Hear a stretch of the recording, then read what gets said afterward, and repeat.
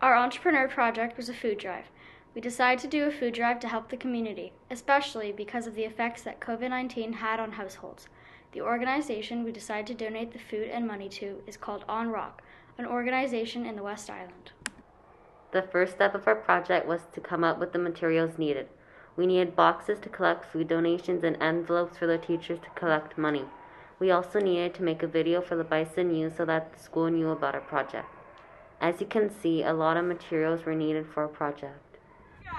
Please help us support the On Rock and West Island Assistance Fund. Your donations are appreciated. Please bring in any non-perishable food items. You can bring in any toiletries such as Kleenex, dish soap, and laundry detergents. The deadline to bring in donations is Thursday, December 10th. They need our support more than ever. Thank you. Thank you! Thank you. We had to create a presentation and present our idea to the class. We presented in the auditorium. After we presented our project, we needed to start getting everything ready. We decorated the posters to hang up around the school, and the same with envelopes for the teachers. We also had to talk to Mr. Book, the spiritual animator of BHS, since she usually does the food drives at our school every year.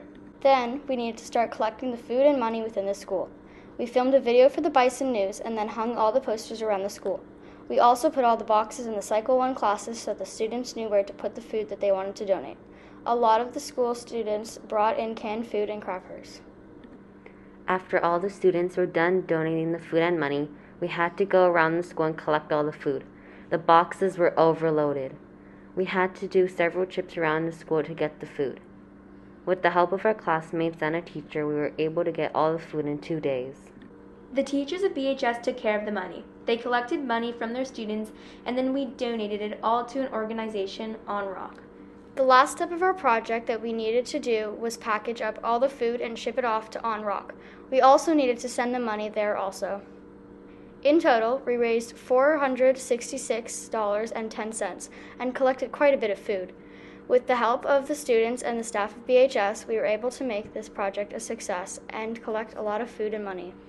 Thank you to those who contributed to this project and to Mr. Book for helping guiding us through the process of our project. Thank you.